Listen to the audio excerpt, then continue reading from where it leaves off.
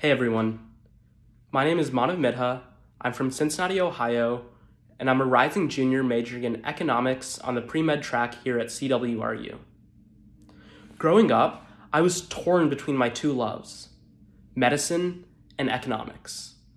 But then I found out about CWRU's flexible open-door admission policy and how stress-free it is to major in anything you want and still be pre-med.